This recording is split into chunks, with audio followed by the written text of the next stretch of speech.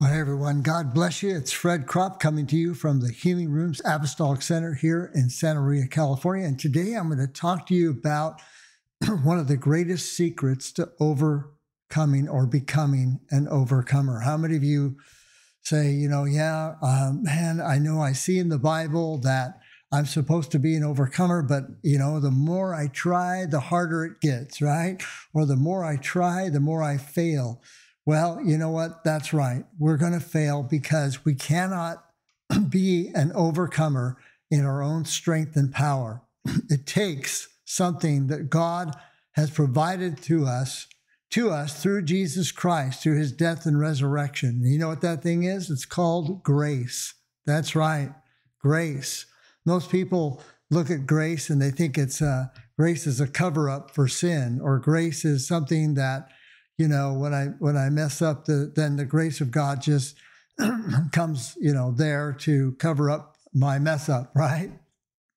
But actually, grace is the ability to be an overcomer. Let me just read a scripture here with you. In fact, I'll read a couple of scriptures here in just a moment, but let me read a scripture to you. It says this in Romans 5:17. The Apostle Paul writes, and he says, through one man's offense, death reigned through the one. Much more, those who receive the abundance of grace and of the gift of righteousness will reign in life through the one, Jesus Christ. Now, did you hear what he just said? He says, those who receive what? The abundance of grace and the gift of righteousness will reign in life. Let's pray and let's ask the Holy Spirit to speak to us through what I'm going to share with you today. And again, I just believe God's going to do something amazing in your life as I share this during this session. So, Father, I thank you once again for your amazing grace. Well, we know the song, Amazing Grace, How Sweet the Sound, saved a wretch like me. I once was lost, but now I'm found, but was blind, but now I see. Lord, help us to see that grace is more than just something that saves us. It's something that keeps us. It's something that helps us. It's something that strengthens us. It's something that gives us the ability to live an overcoming life. So, Lord, we invite you, Holy Spirit, to speak to us. Help me to articulate this clearly to those that are watching this video. I just want to pray and ask a blessing on everyone that watches this video, that you will give them help and strength and grace. As Paul said, grace to you and peace from God our Father and the Lord Jesus Christ. I pray that in Jesus' name, amen and amen. Well, before I go on and talk to you about this secret weapon that we have that causes us to become an overcomer, let me just mention to you that coming up on July 23rd, that's Saturday, July 23rd, here at the Healing Rooms in Santa Maria, we're going to have a seminar called Activate. It's a half-day seminar open to everyone who would like to come. And in that seminar, you're going to learn about the greater one who lives in you. You're going to learn about how to love people that you encounter every day and how to know who you are in Christ. And it's going to bring a dramatic change in your life. So that's on Saturday from 9 to 2 p.m., July 23rd. Make sure you click the link in the chat, or if you're watching on YouTube, click the link down below and you can sign up for the seminar. There's a lot of things that you're going to receive in that seminar.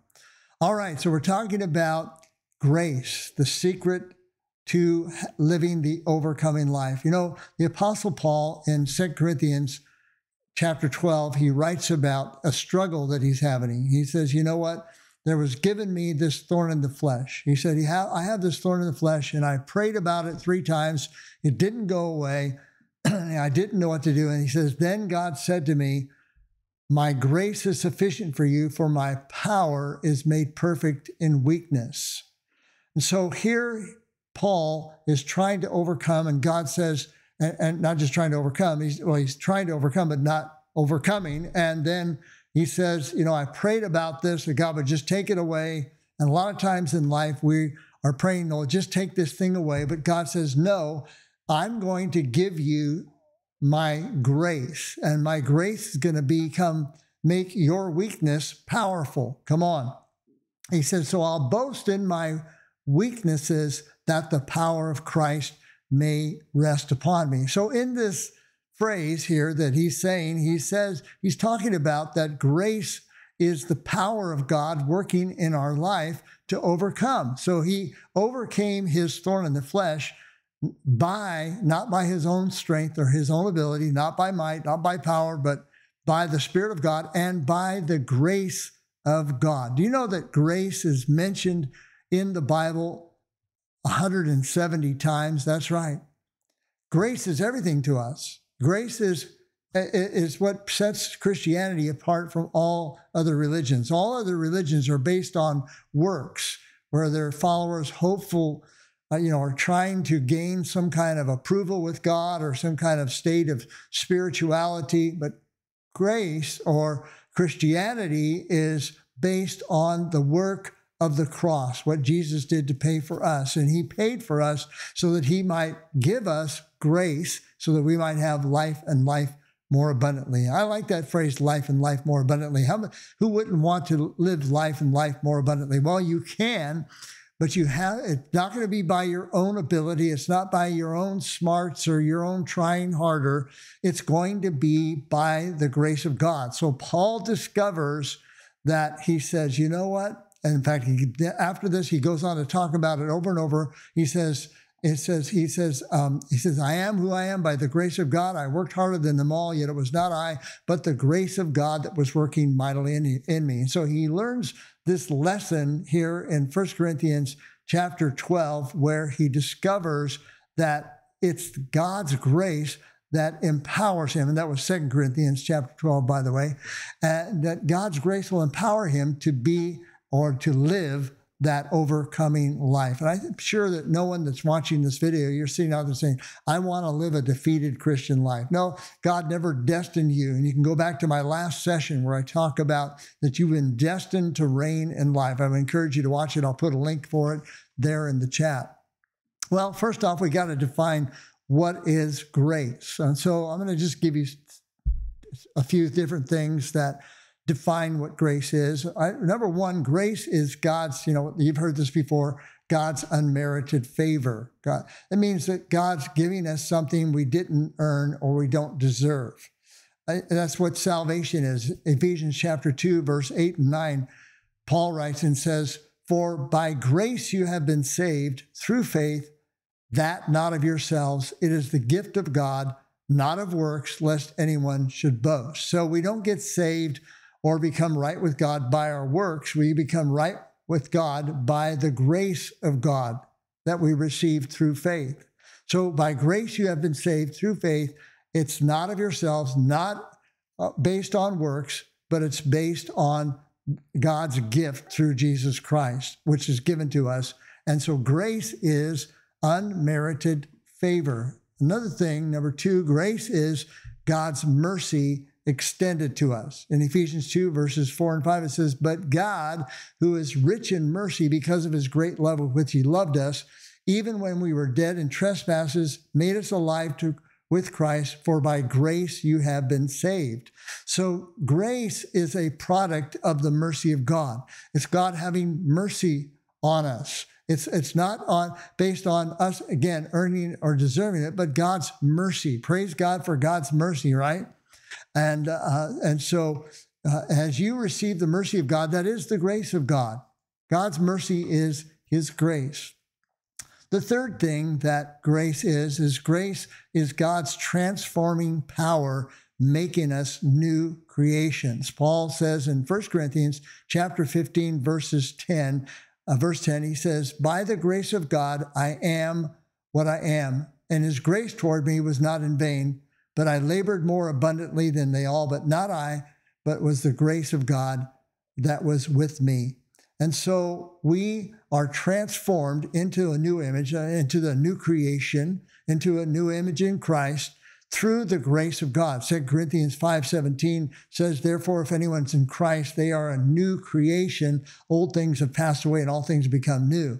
So grace is what transforms us. A lot of people get caught up into, they receive Christ by faith, by the grace of God, and then they immediately go into works to try to become an overcomer or try to fulfill the will of God. You can't do it. You will fail every single time. It's not until you realize that I need the grace of God to live this Christian life.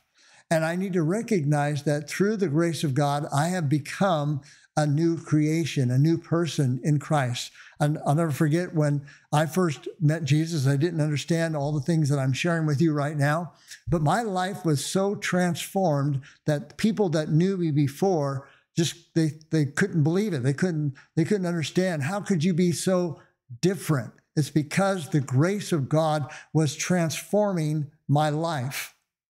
So the grace of God gives us the power to be the new creations that we are in Christ Jesus.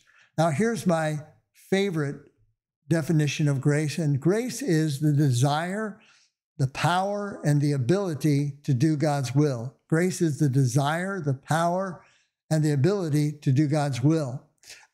Paul says this in Ephesians chapter 3, verse 7. He says, I became a minister according to the gift of the grace of God given to me by the effective working of his power.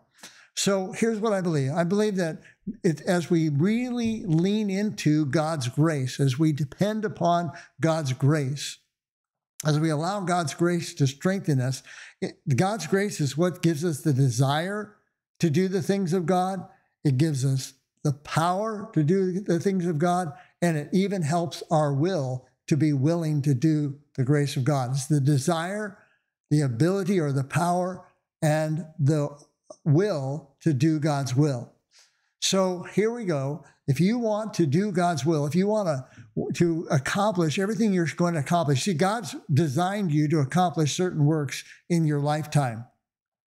You weren't just created just to coast through life and one day you'll go to heaven. I received Jesus. I've been forgiven of my sins. And then I just live my life out. And then pretty much at the end, I die and then I go to heaven. That's not it. God has a destiny for you. The Bible tells us that you are his workmanship created in Christ Jesus for good works that God prepared beforehand that you should walk in them. So that means that God created certain things for you to accomplish in your lifetime, certain works that he does through you. And we do those works.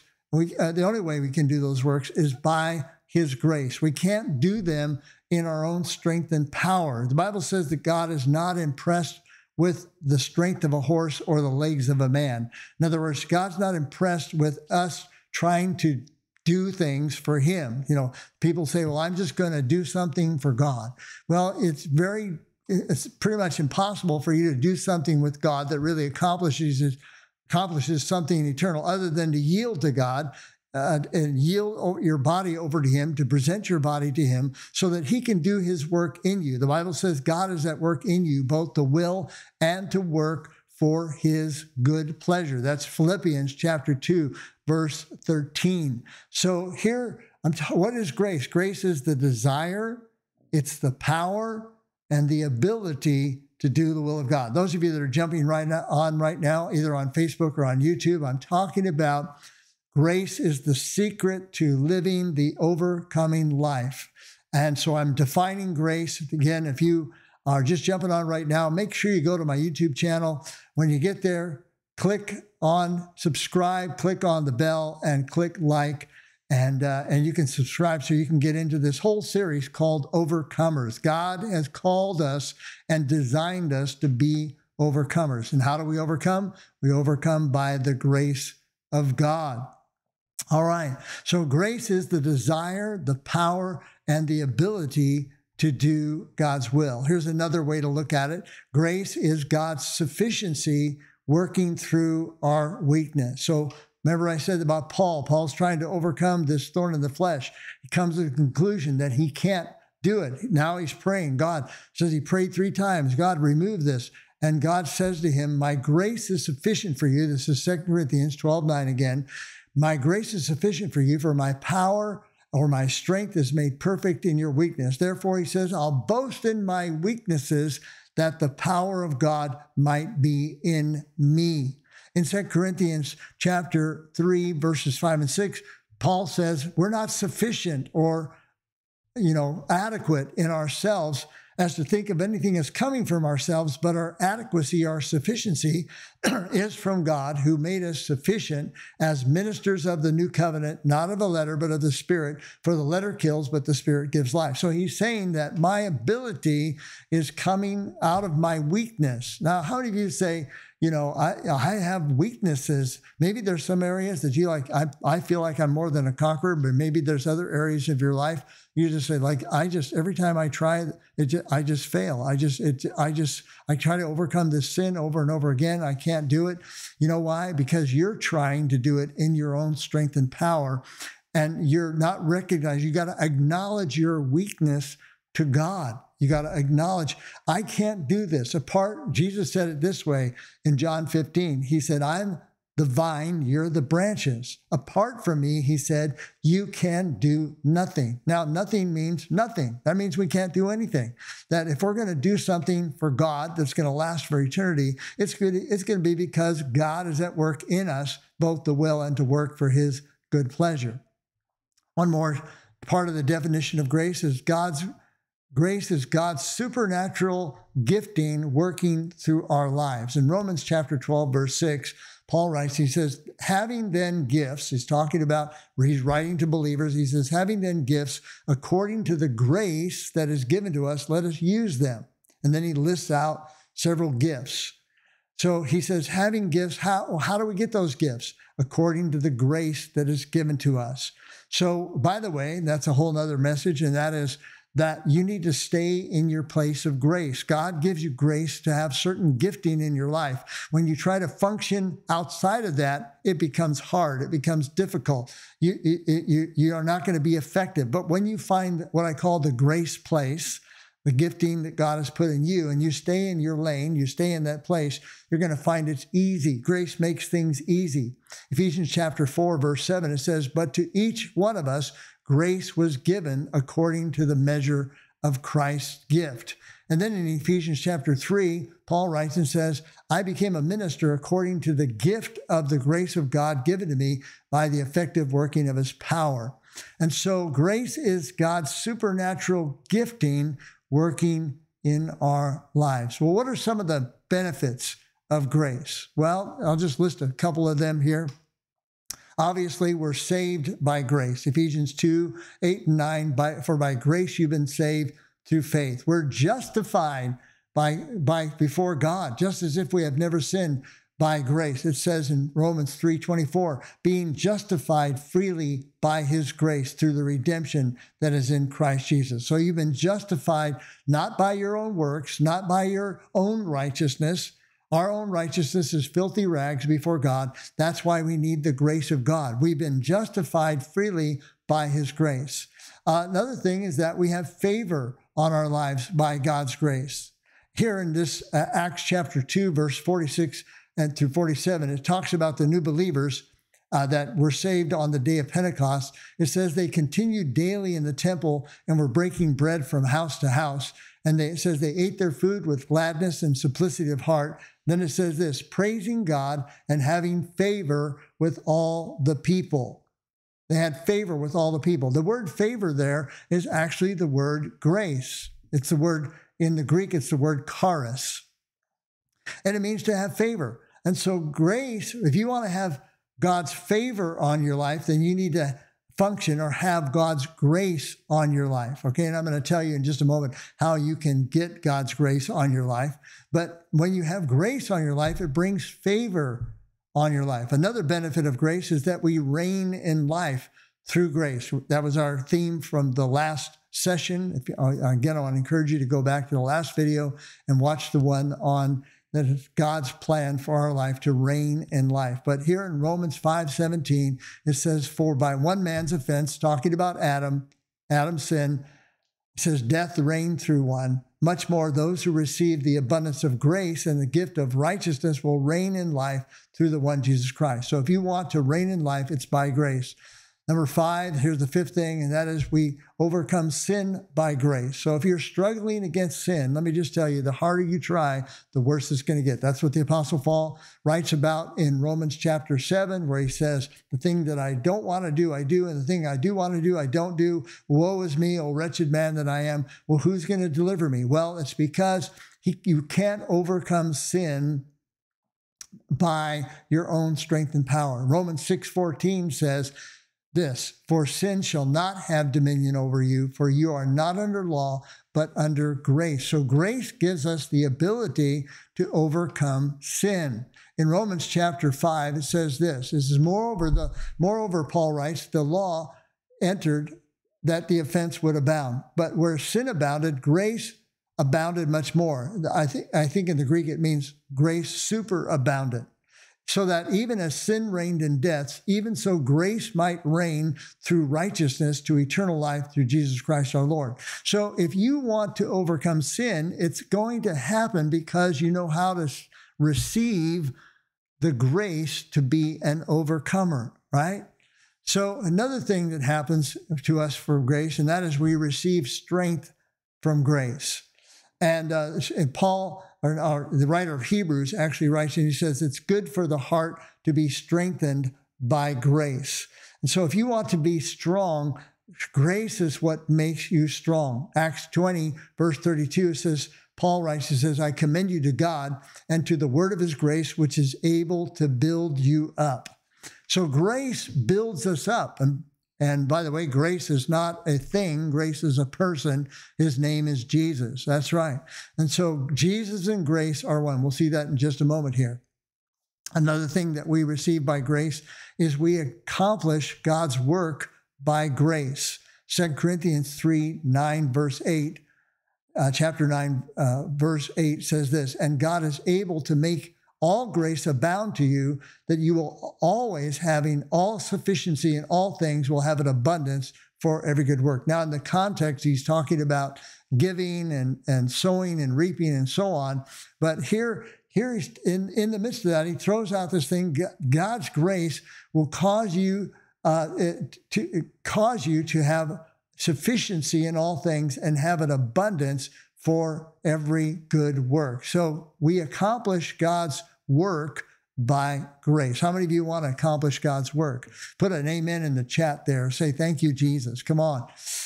Again, those of you that are joining me, I'm talking about grace is the secret to living the overcoming life.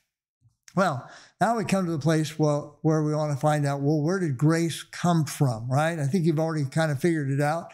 But where did grace come from? Well, grace came into the earth, or grace comes to us through Jesus Christ. In John, the Gospel of John, chapter 1, verse 17, it says, for the law was given through Moses, but grace and truth came through Jesus Christ. Praise God. And so when Jesus came, grace came into the world. Grace is a person. Grace becomes a substance in you, the substance of Jesus working in your life. The Bible says Christ in us is the hope of glory, or hope of experiencing the glory of God. So the law was given through Moses, but grace and truth came through the Lord Jesus Christ. In 1 Corinthians 1:4, it says, I thank my God always concerning for you, Paul says, for the grace of God which was given to you by Christ Jesus, by Christ Jesus. So Jesus is the one who gives us grace. Paul writes to Timothy in 2 Timothy chapter 2, verse 1, he says, be strong. He says, therefore, my son, be strong in the grace that is in Christ Jesus. Now, notice he didn't tell him to be strong in himself, to be strong in his own ability. You just need to get it together, Timothy. You seem to be having these stomach problems all the time. No whining, no complaining. He didn't tell him just to, get it together and all that. He said, you know what, Timothy? For you to be strong, you need to be strong in the grace that is in Christ Jesus. So grace comes to us through Jesus Christ. So now that leads me to asking another question, and that is, how do I receive God's grace? Maybe you're asking that question right now. Well, that's great, Fred. I hear you. I realize that if I'm going to be an overcomer, I got to have the grace of God. So how do I receive, or how do I get the grace of God? Well, I'm glad you asked that question. So let me just give you a couple of things that will help you to know how to receive grace, okay? By the way, you receive grace. It's something that you don't work for. You don't try to earn it. You receive it to yourself. Well, I would say one of the things you must do is you must come to a place of admitting your weakness. Paul said, I'll boast in my weaknesses that the grace of God might be with me. And see, you receive grace when you come to the end of yourself, when you come to the realization, I can't overcome this addiction, I can't overcome this sin, I can't overcome this problem, I can't overcome this attitude, I can't overcome this struggle that I'm in, I can't overcome, I cannot do this. That's right. You need to come to that place where you come to God in utter weakness. Lord, apart from you, I can't do anything. But with God, the Bible says, all things are possible. So why, and that's, what I tell people is that grace is offensive. One of the reasons that grace is offensive is that you can't take any credit for it. You see, when grace is working in you, all the glory goes to Jesus. All the glory goes to God. You can't say, I just tried harder. I just disciplined myself, and that's how I became an overcomer, is by my discipline in my life. And I just worked out my spiritual muscles and I became strong and all this. No. It's all by grace. Paul says, I am who I am by the grace of God. And he said, I worked harder than them all, but it was not I, but it was the grace of God working in me. So who's he giving the credit to? He's saying, I didn't do this by my own ability. He said, I did it by the ability of God's grace working in my life. So how do we receive God's grace? First off, we got to realize and recognize and admit we can't do it. Lord, I can't overcome. I can't defeat this problem. I can't defeat this situation. I can't, prevail in this situation. You've got to do it in me. I need your grace. So that would be number one. Number two, humble yourself. In 1 Peter 5:5, Peter writes to younger people, he says, likewise, you younger people, submit yourselves to your elders. Yes, all of you be submissive to one another. Be clothed with humility, for God resists the proud, but gives grace to the humble. Now, it's interesting that he writes to younger people. You know why? Because when we're young, we think we got it all together. When we're young, we think we can do it in our own strength and power. And notice that God wanted to do a great thing through, deliver the people of Israel through Moses. But I want you to notice when he was younger, when he was 40 years old, he went out to try to deliver the people of Israel in his own strength and power. And he killed an Egyptian, and then it was made known, and then he fled to the backside of the desert for 40 years till he was 80 years old. And when God appeared to him in the burning bush, and God says, Moses, I want you to deliver the people of Israel. Moses didn't say, yeah, I can do it. I've got the strength. He said, he says, you're choosing the wrong guy. I have no ability. So in other words, Moses humbled himself. He became to the place of weakness so that he could receive now the power of God working in and through his life. James writes and says this. He says, God gives more grace. It says therefore he says, God resists the proud. What is pride? Pride is self-dependence. Pride is not acting proud or being boastful, although those are manifestations of pride. Pride is self-dependence. It's dependence on yourself apart from God. But God gives grace to the humble. What is humility? Humility is those that are fully dependent on God and on his ability working in their life. So if you're going to have God's grace, number one, you got to admit your weakness, admit that you can't do it. Number two, you got to humble yourself by acknowledging that apart from God, you can't do anything. And then the third thing you got to do to get grace is you got to receive it by faith. Romans chapter 5, verse 2, Paul writes and says this, we have access by faith into this grace in which we stand. We have access by faith into this grace in which we stand. So we receive grace by faith. That's right. So we believe God. We believe that there's grace is, my grace is sufficient for you, for my power is perfected in your weakness. So we receive it by faith. Lord, I believe that you want to give me the abundance of grace and the gift of righteousness so that I can reign in life. So I believe that, and I receive by faith grace in my life to be an overcomer. The fourth thing that you do to receive grace is you got to come boldly to the throne of grace. So grace is available. So yes, I receive it by faith, but where do I go to get it? Well, in Hebrews chapter 4, verse 16, it says this, let us therefore come boldly or confidently to the throne of grace that we may obtain mercy and find grace to help in time of need. Now, this is a part of our prayer life. You and I need grace every day. That's why every day I want to go to the throne of grace to get the grace I need for today. I need grace today to do the things that God has for me, or the plans that God has for me, the works that he wants me to do, to be the kind of husband I need to be, the father I need to be, the minister I need to be, the friend I need to be. I need God's grace. I can't do this apart from God. Apart from Jesus, I can do nothing. So I hope that was helpful to you. Let me just end this session by just giving you the last few things that I just shared. The way you receive grace is you've got to admit that you need it. You cannot do it in your own strength and power. You admit your weakness. Secondly, you humble yourself before God, acknowledging your total dependence upon him and upon his grace.